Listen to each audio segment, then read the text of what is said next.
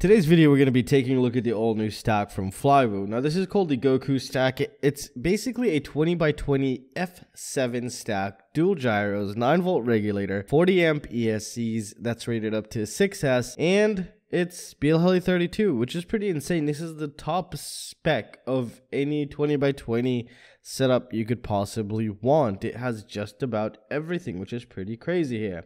Also, the gyro is switchable, which we'll get into in a bit here. So let's take a look at the ESC before we jump into the flight controller. We've actually already seen a version of this flight controller. I had the pre-production model, and now this is the final release here.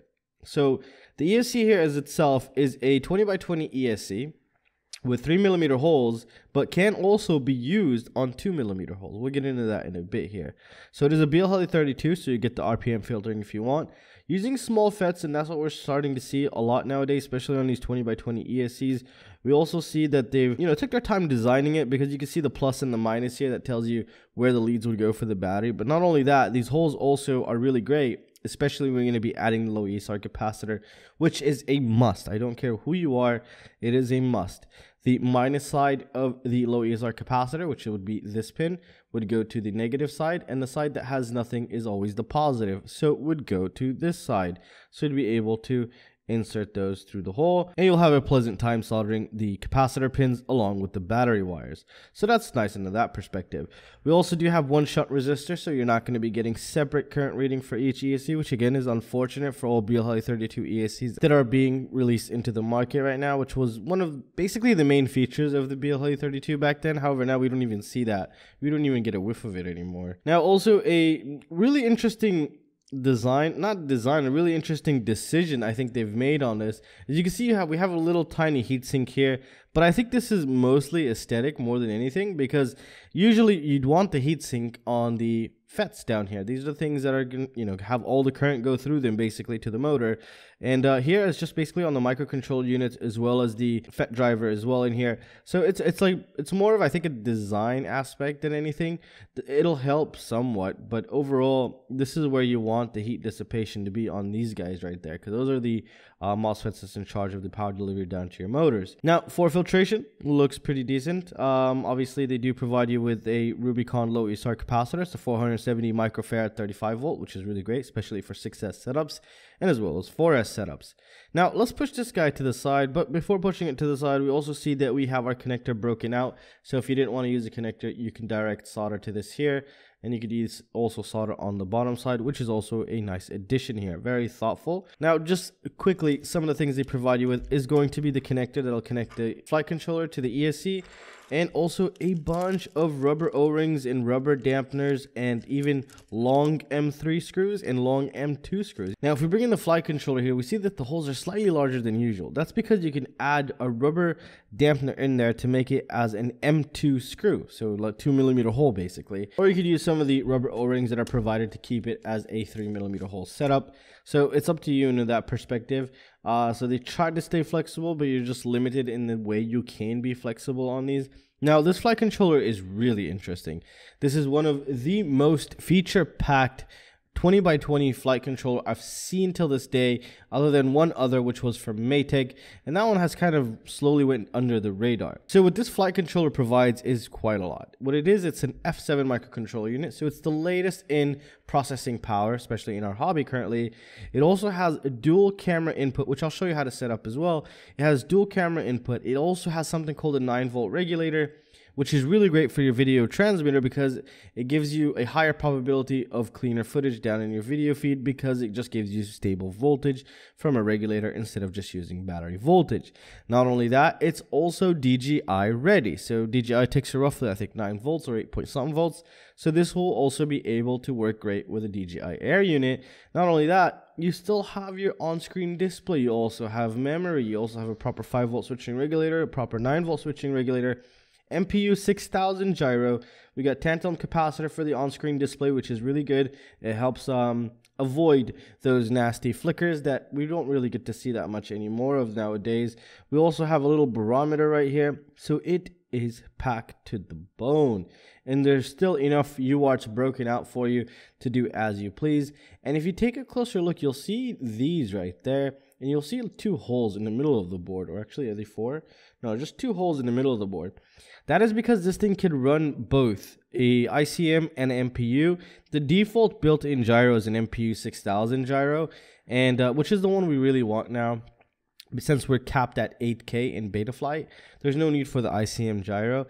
However, you can buy this with both gyros, but it will increase the overall stack height because you'll have a little box up here that's holding that gyro, and you'll be able to choose in Betaflight which gyro do you want to use. So if you feel confident, you really want to be able to run that ICM gyro, then you can go ahead and do that. If not, just stick to MPU 6000 gyro. It's just less headache, and it just works most of the time without much filtration, and should get you going, especially if you're new. Now, if you're more experienced, you have many routes to go, and I don't need to tell you those routes because I'm pretty sure you already know what you're looking at. So let's go ahead and cover the connection setup. We're going to cover receiver setups, whether you have S-Bus or I-Bus, which is FlySky or FRSky, the video transmitter part, and also the camera, and that's really it, because the ESC connections and the power is all basically routed through this cable right here, which will connect these to the sides, and you're basically good to go. So when you're going to install both of these in your quadcopter, you need to make sure you install them in the correct way, or your quadcopter will never fly unless you know what you're doing.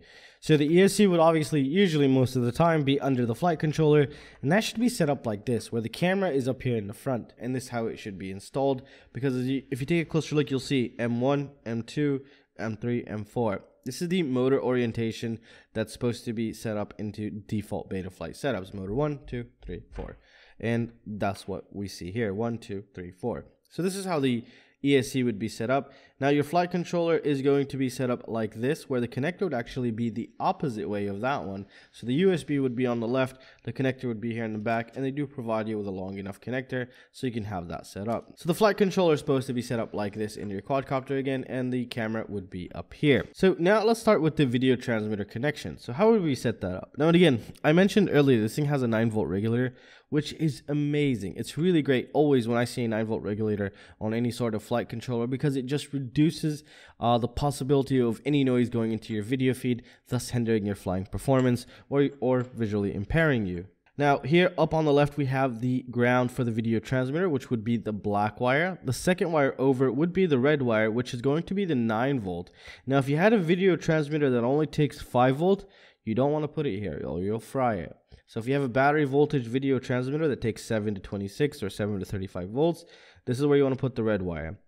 Next over we have the video out, which is going to be the yellow wire. So this would be the yellow wire for your video transmitter. So UART5 will be set up for smart audio or any sort of smart audio protocol that allow you to change the channels through the on-screen display here. So if you don't know what that is, you could just completely ignore the last one and never worry about it until you're ready for that stage. So on the right side here, we have all of the camera options. So this is where it gets also really interesting.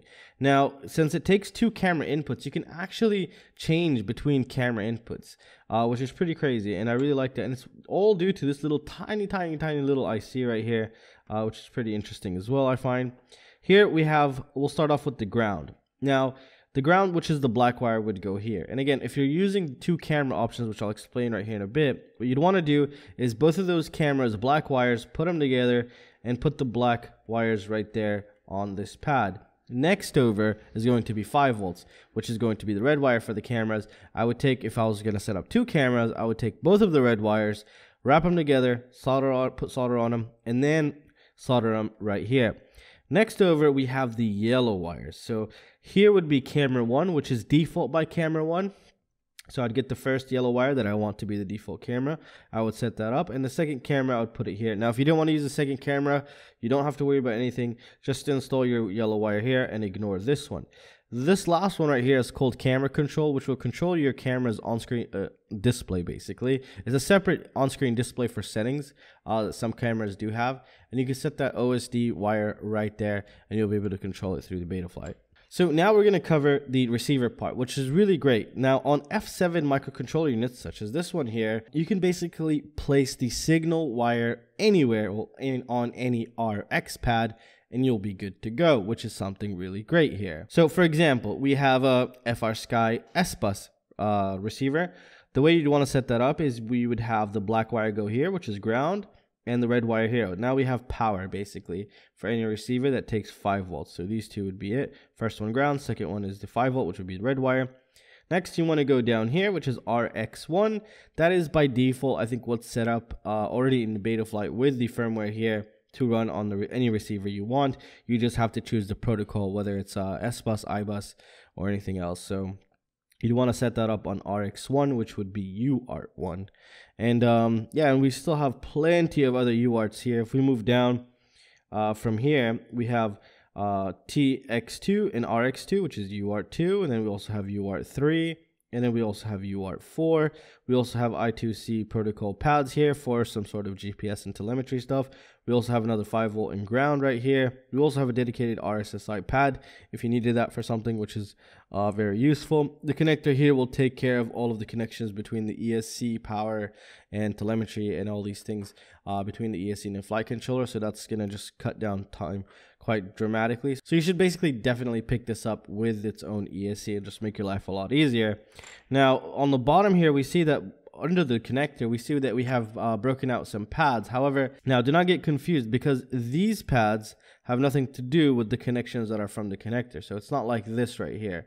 This is completely different connections here. And what these provide here is we have a couple things going on for us. We have our LED, buzzer, and our current sensor in, even a motor 5 and a motor 6 output, which we could reroute to anything else. So let's quickly go ahead and cover this. So we have ground, 5 volt, and we have our LED data signal pin. So if you had an RGB LED, there's usually 3 wires, a black, a red, and some other color, which would be the signal. So you would want to set this up where the ground would go to the black, the red would go to the 5 volt, and the signal is going to go to this one. This one can only be used for LED signal, but you could reroute it if you know what you're doing. Now, this one here is going to be the buzzer ground. Keep that in mind, buzzer minus.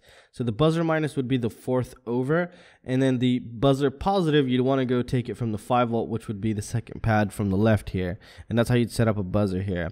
Next, after that, what we have, which is this right here, is going to be our current sensor in, which you really don't have to do anything with, because basically the connector is doing all that stuff for us. So it's probably shared within that connector as well, but it doesn't really matter. And here we have motors 5 and 6, which we could do whatever the hell you want with. You want to add 6 motors, you could do that, build a hexacopter, or you could reroute them to do anything else. Or if you damage the pad, you could reroute it to do something else as well, which again is really, really awesome here.